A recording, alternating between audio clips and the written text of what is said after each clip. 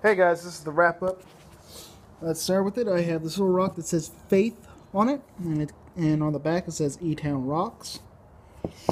And I found this little weird doodag, which I believe is a suspender clip. This, I believe, is a bottle opener, or some form of bottle opener.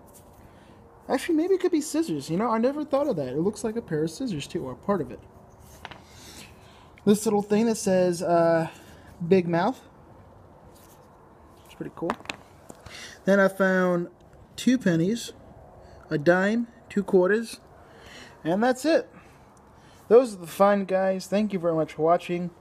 I know it's not much, but it's still something. I just try to find whatever I can find, and hopefully soon I'll start doing permissions, like going to people's houses and, you know, metal detecting them.